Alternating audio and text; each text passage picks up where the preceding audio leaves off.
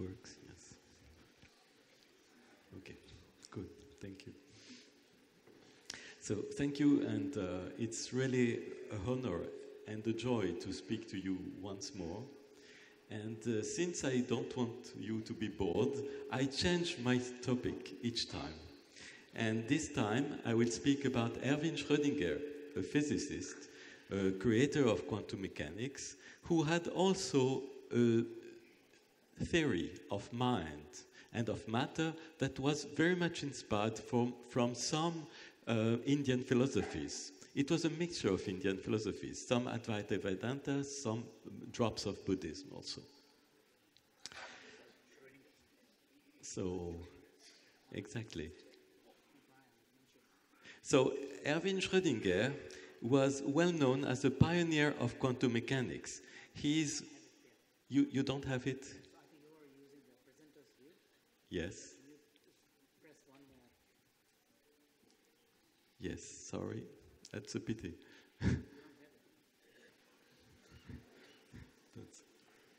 Does it work? Work? Doesn't work.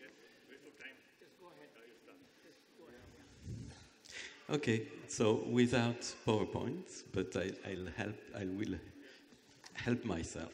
So, in fact, Schrödinger was well known as a creator of quantum mechanics, so he was the author of two things.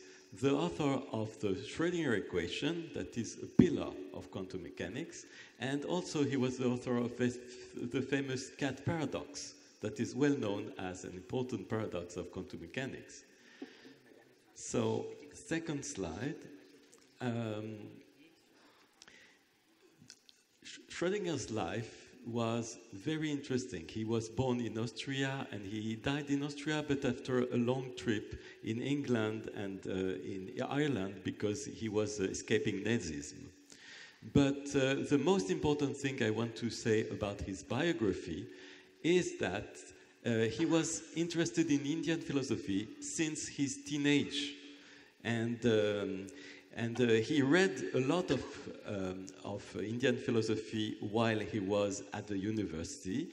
Then, after the First World War, he started again to read Indian philosophy because he wanted to become a philosopher. He didn't want to be a physicist. And at the end of his life, he wrote a very beautiful book called Mind and Matter, in which he exposes his philosophy, which is very much inspired by Indian philosophy. He read a lot of philosophy from India, as I told you. In fact, he had all the literature that was translated in German and English at that time, namely at the beginning of the 20th century. He read especially Deusen's outline of the Vedanta, and also a lot of books about Buddhism, especially the book of Lafcadio Hearn about Zen Buddhism.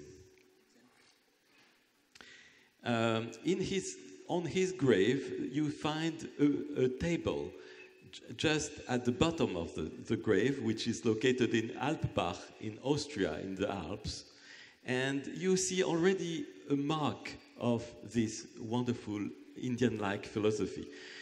A philosophy that was monistic, I think.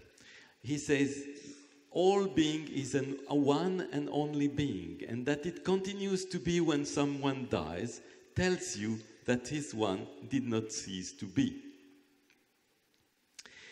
Schrödinger was very critical about metaphysical views, yet he held a metaphysical view of his own. So we have to explain that. First of all, he was keen on Kant's critique of metaphysics in his critique of pure reason. You know that in this book, Kant had dilemmas of reason. Namely, there are two theses, two views, that are just as plausible rationally one than another. And therefore, since they are both as plausible as one another, that means that in fact reason contradicts itself when it sees views.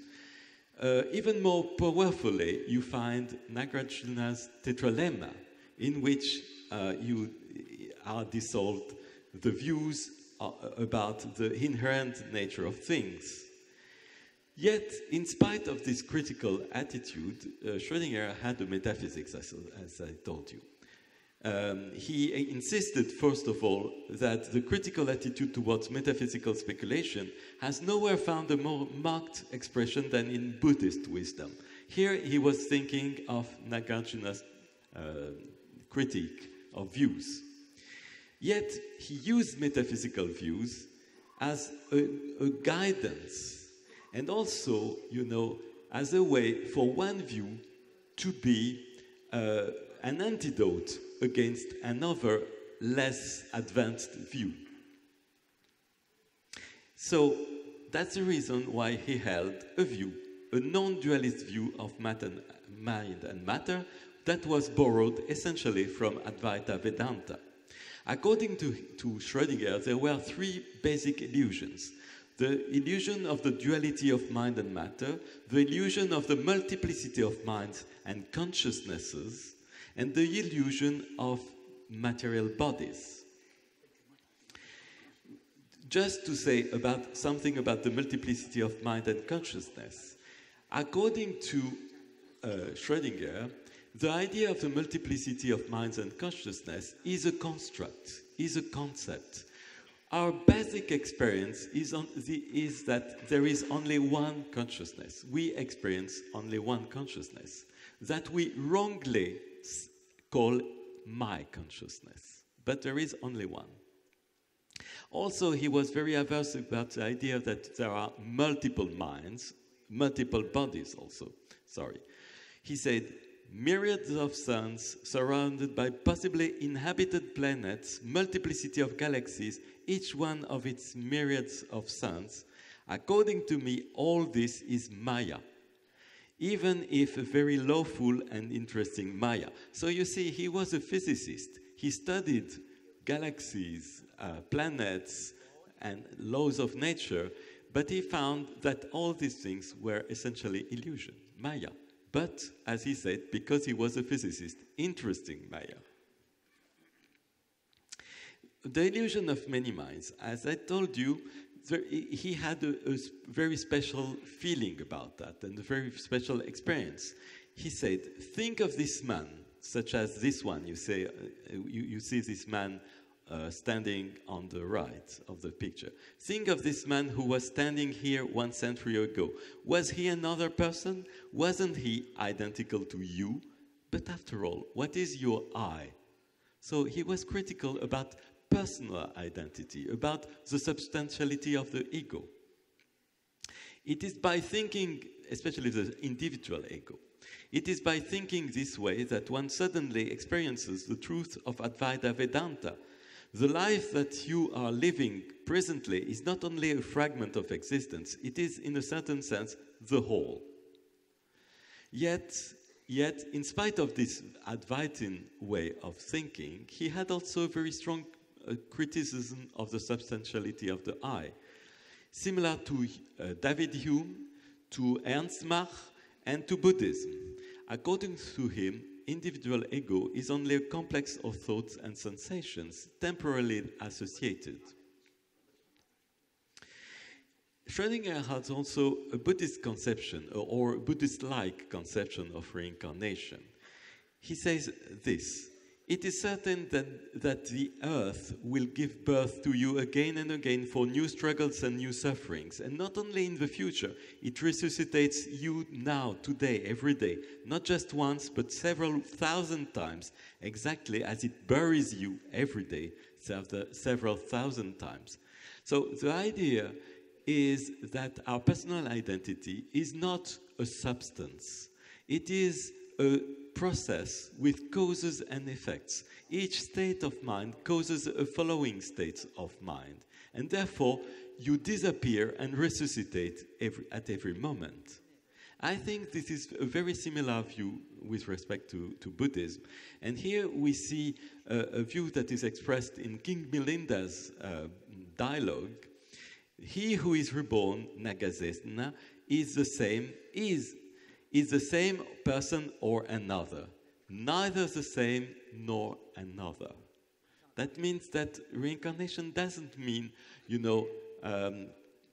passing one soul from one body to another, but it's passing a process, a causal process. And therefore, the following state is neither the same nor another with respect to the previous state.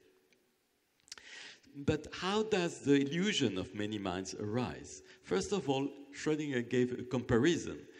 When a dreamer has dreams of several characters, the dreamer is one, and yet the characters are many. So in the same way, we have the illusion of many minds, but there is only one, according to Schrödinger. Now, the mechanism, how comes that we believe in the multiplicity of mind? The reason why we believe in the multiplicity of mind is that we project minds on objects. And in order to frame, to build our concept of objects, we need first to extract from our experience everything subjective and keep only structures, conceptual structures or mathematical structures that can be shared between all of us. In this way, we get an objective knowledge. But then, when we do that, we ascribe conscious experience to objectified bodies that we believe are out there.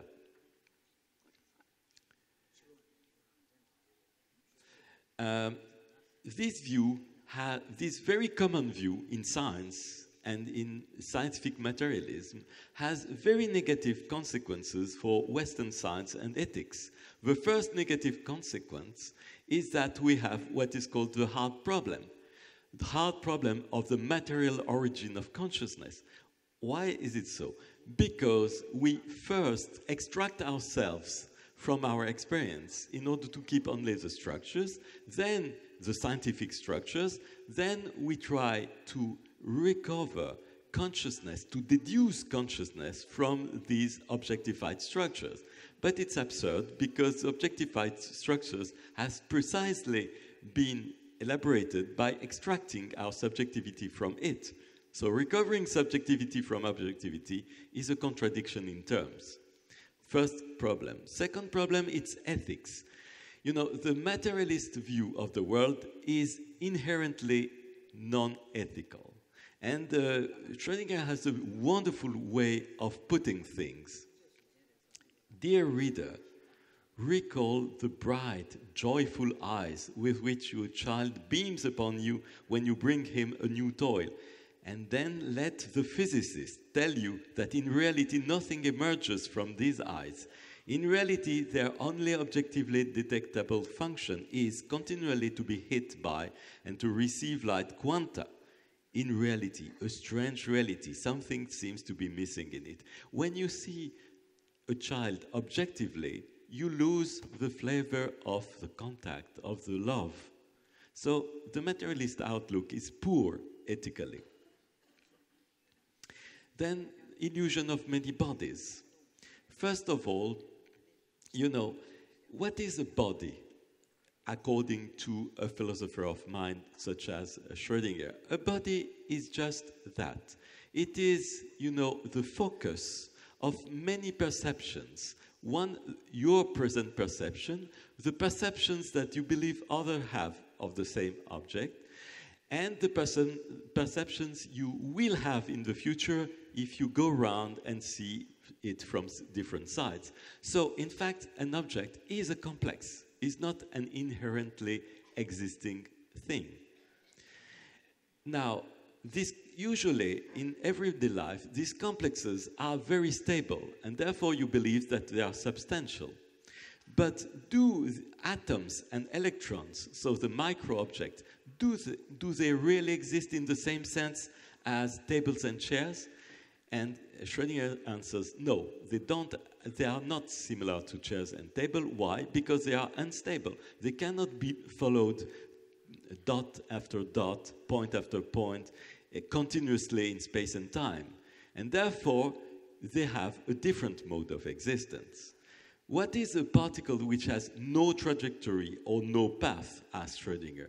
The particles, in the naive sense of the old days, do not exist. And he could have said they do not exist inherently. Now, what is the relation between this philosophy of mind and matter, borrowed essentially from Advaita Vedanta, and Schrödinger's views of physics? Not so many, in fact, but there are two types of relations. First relation, it's complementarity. Second relation, it's inspiration. Yes, philosophy complements science because science is incomplete. As you have seen before, science misses the view of the subjective. Therefore, in philosophy, you can open up the attention towards subjectivity also. Second point, philosophy was an inspiration for Schrödinger's physics. For instance, in 1925, the very year he created quantum physics, he said particles are nothing but a kind of foam crest on a fundamental radiation wave. The idea that beings, visible beings, are just foam on an ocean evokes a metaphor of the Upanishads. Secondly, Schrödinger had a non-dualist view of his own cat paradox. And now I will explain you the cat paradox. The cat paradox is illustrated in this picture. There is a complex device, and then the poor cat is doomed to die if there is a flask of poison that is broken in the box. But the paradox is that it is said that quantum mechanics describes the cat after the experiment in a superposed state, both alive and dead. But the cat is found when you open the door of the lab and you see in it, the cat is found to be either alive or dead. Therefore, there is a paradox.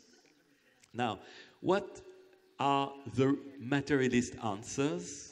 The materialist answers is that cats are inherently real. Therefore, their states are also inherently real.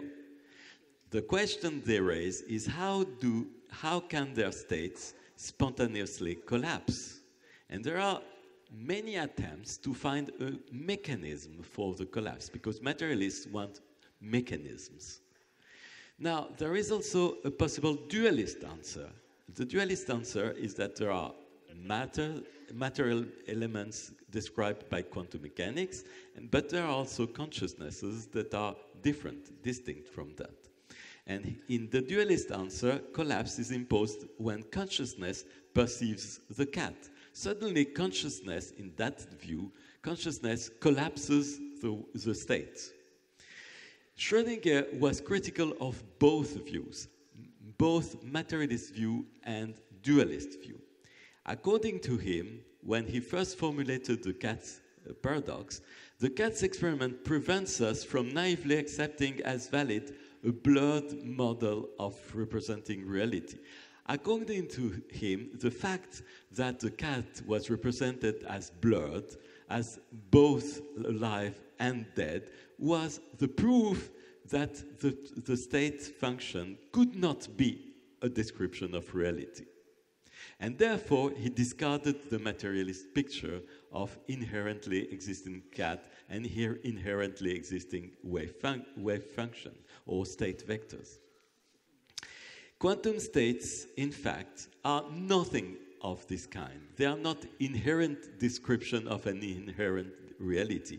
They are just probabilistic anticipations of phenomena that are co-arising with the act of observation.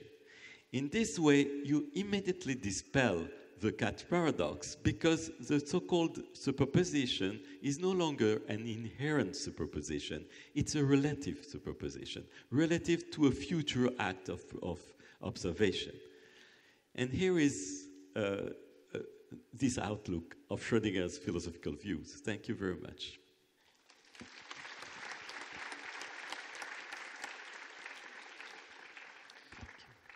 Your Holiness, I invite you to comment.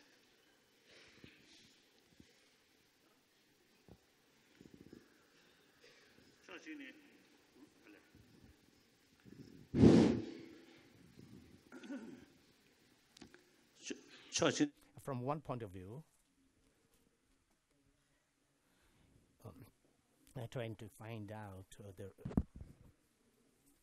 final answer, inference, based on the inferences. And the part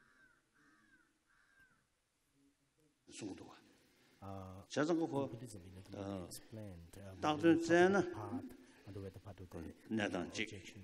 If you are not rectify, try to analyze and rectify, then you see it as a real. But once you investigate, analyze, then you find it. It's cold.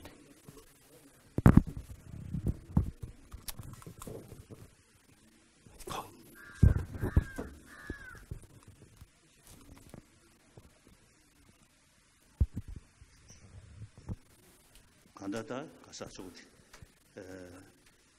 런진 똑벌레 아니 제타데레 더 지준 여드면서 더 녀석이 덤으로다 뒤에 간다다 다들 제 all the complexity of understanding the reality, it's surfaced only by engaging in analytical system of trying to find the reality.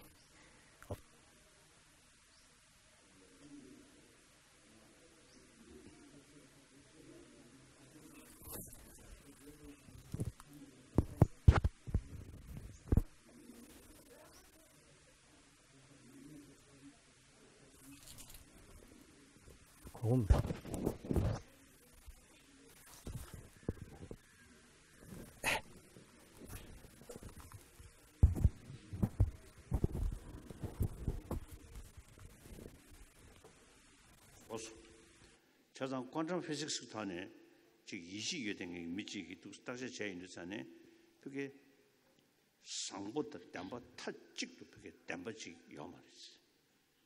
자, 진짜 인도 산에 그 타직도 배 or from the point of view of quantum physics, he says there's no good and evil. 자, 진짜 인도 산에 간다 뒤에 셔야 그 점진디 아주 동해면도버지 리셋 공부도 따이네 그 원한을 차단 데이터네 아니 지금 능주 점라 대체 데이터네 아니 원한을 지금 초도 리스제네 다 된데부터네 아니 차단 걸로 지를 해야지 다디 아다 공부를 주고 있다 제 디송도가 레다 녀모 세베 타르 레다 녀모 남돌레 샤디 녀모 레디 녀모 왕중레스 녀모디 취미식 남도 왕중레스 땡내한테 뭐시베 체리고도 볼라 되게 따라서기 샤단께베 그도리야 샤단께서 유디 자자자도 믿고 통되게 그랬어 디 자주 고스타고 남도 쬐샤스 따다다다 지디 자 디레 인도산에 딱 간다 된리기다 그게 잡아 심유선에 또 심주자디 간다 소설 셈 모두의 차디디 딱 아주 머리고 하시네 산지 좀 된 얘기 빨리 좀 나눠네 아니 단지야마 중이 손네 아니 군주코엔 주는 게 자원선지선에 머리고 하셔야지 아니 로도기 야 아니 냥다 토야셔야지 머리고 도나 아니 두지 도그레신 두송다 머리고 써야지 자원송도 동행서 머리고 그랬어 또 머리고 써야지 미국 가는 메네 딘 진단 컨디지가 돼요래 다 디단을 보여 된다라 잡아지를 내야지 늘으샤 So, listening to your presentation, what it brings to my mind is the paradox of this kind of critical inquiry, because a lot of this inquiry are driven by searching for a deeper understanding of the nature of reality. But at the end of the process, what you find seems to be at such odds with our naive perception of the world. So this is why in the Buddhist tradition, and also generally in Indian tradition, a distinction is drawn between the relative world as we perceive and experience, and the ultimate level of reality. Even in Sankhya tradition, we heard yesterday, there is a distinction between two levels of truth. So what this suggests is that, our inquiry, all of this philosophical inquiry, is really driven by a quest for understanding the nature of reality. And as you delve deeper and deeper, what is revealed really points in quite a different direction from the way in which we will perceive the world. So that's why in Perfection of Wisdom Sutras, after giving a whole list of various factors of existence as well as enlightenment, and then at the end, the statement concludes that all of these are mere words, all of these are mere concepts. None of them really exist. Yes. So there is that paradox thrown in. So so then the question has to be asked: why are all of these great thinkers and teachers really asking us to get into such deep inquiry? And here, Shantideva, in his 8th chapter at the beginning, he says that all of the preceding explanations have been given for the sake of cultivating wisdom. Yes. And those who wish to overcome, in the 9th chapter, so he says all the preceding explanations has been presented for the sake of cultivating wisdom, and those who wish to seek the elevation of suffering needs to cultivate wisdom. So that really is the point, because the point is a lot of the suffering in our life and in the world are created because we are so fixated on the apparent world that we perceive of our naive, view of the world. Yes. And based on that, we make categorical distinctions. We reify, we latch on, we get attached and fixated, which then give rise to a whole host of emotional reactions to our experience and to the world, which then leads to all sorts of behavior. So, and this is beautifully captured in Nagarjuna's Mula Madhyamaka Karika, fundamental stanzas on the middle way, where he says that karmic actions come from falsified forms of thinking, which all of them are rooted in afflictions, which are ultimately rooted in avidya, ignorance.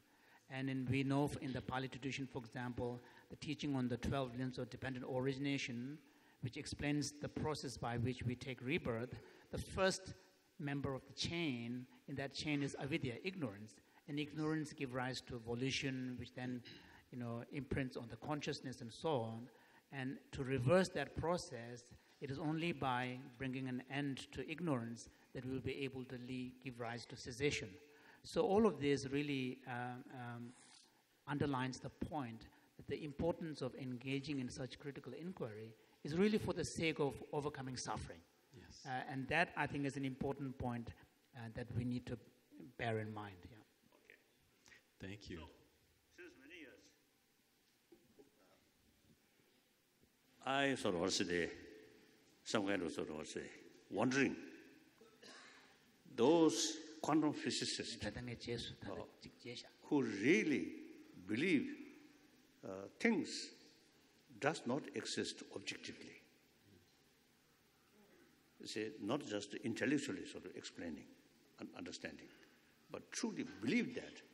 Then these people, I'm wondering whether their sort of contact with sort of our daily life, something good, attractive attachment, some negative anger.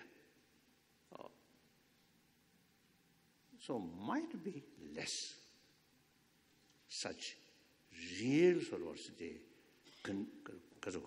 full conviction, nothing exists objectively. So recently, I heard one article wrote by one Chinese quantum physicist. He mentioned those people, who believe that, their reaction when they contact with, there's some negative or positive things happen, their also the emotional sort of reaction is much neutral. Yes, right. So that person, I think, do not know whether religious person or not. That's just scientists like that. So these are the related with the reduced ignorance. Now, ignorance, there are many different levels. I think obviously, 7 billion human beings, everyone want happy life, do not want suffering, do not want enemy. So the sources of enemy is your anger. So now, whether realize or not, the all sort of negative thing ultimately created from here. That also, you see, very much based on ignorance. Yes.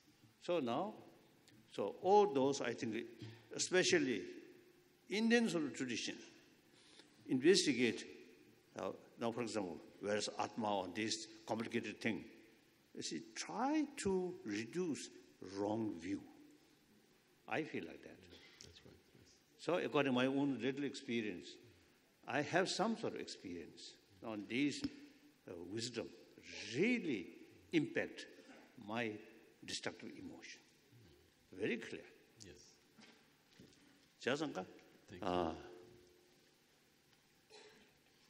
안다 들이 안다. 자시로. 30 seconds. 안다 가서 주고지. 땡지대와 좋아. 되는 동건이도 시. 되는 땡에 다고 돼. din이 우메 라미 노스. 디쇼데 강시 땡주 뭐인 총거에 보면 뭐 디지 동거 뭐인 총거에 보면 노스라 되게 땡주 송송한 되게. 어디 디 돔디 디지도. 다 디 쇼데마다 다 예배처디 유징은에 두메비서 파세니 시야요 말보다. 냐요 말보. 근데 우먼주고 나래야. 대남 싱데 남제체베 남두여보 뭐인신. 대래 현도 주고 직전 작별권에 예배 있는 사람들이 작별권에 예배사지. 민zam세다 작별권에 예배다 뜻이에요. 시우주 삼당샤 저기 그 삼당에 다 가서 에카데미적으로 그지 말해. 간단한 아주 심규기 몽고티 세야 된다. So because of these things, Nagarjuna, for example, makes an equation between dependent origination and emptiness. Says that which is dependent arisen is empty of intrinsic existence. So therefore, there is nothing that is not dependently arisen, and there is nothing that is not empty of intrinsic existence. And so then the question arises, does that mean there is nothing out there? So here, one needs to come up with some understanding of what reality. And here, Chandrakirti has a really good advice, which is that having objectively searched for something to be out there, when at the end of a result you don't find it, then the only existence that we can attribute to them is at the conventional level. It is only by means of convention. Yes. Thank you. I think these views, I may say, are very scientific. Yes. So should I? Would you like to have a few moments to Yes, respond? just Only a few seconds. Thank you very much, Your Holiness, for this detailed answer. I would like to point out that, Buddhism and the Western civilization as a whole have taken completely opposite paths at the beginning, because one was going towards inwards inquiry, the other one was going towards trying to understand nature of reality by external inquiry. And yet, when you go, the lesson of the West is that when you go at the far end of this external inquiry, such as in modern physics, you hit the limits of objectivity. And therefore, you are forced to recognize something different and connect, for instance, to the wisdom of Buddhism.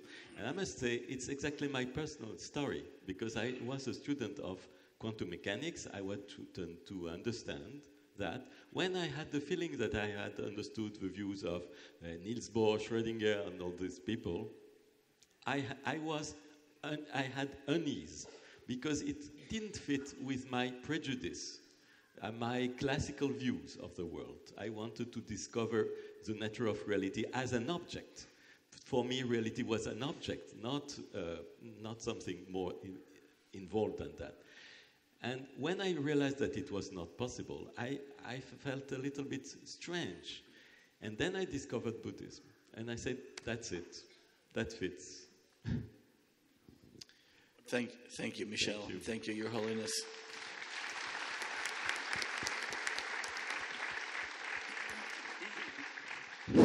第几声音的是，这个样的电中国送送啊，电中里啊，跟这个电中是呢，难怪用着了很多这个嘞，但吃了对不电中是了呢，我们人就被大家丢掉嘞，但民间大约咱们啥的，他也了单呢，也咱们啥的，他他也都让咱们心里我们被送掉的，电中是不松懈的。So, in Professor Thilaratna's presentation, there was the important emphasis placed on understanding dependent origination, dependent arising. In the Sanskrit tradition, one makes distinction between different levels of understanding of this concept. One is dependent origination in terms of causes and effects, so causal dependence. The other one is dependent, and that is common to all the Buddhist schools. And then dependent origination is also understood in terms of dependence between parts and whole, which is a bit more sophisticated kind of concept. It's not just causal dependence and temporal dependence, but it's more of an idea of an identity of a phenomena. And then in the Madhyamaka school in particular, again, another level of those schools that do not accept any notion of objective reality, even on a conventional level, they understand dependent origination in terms of dependent designation. The fact that, the identity is a construct of dependent labels and so on. So 3 levels of meaning. It's pratitha samopadya.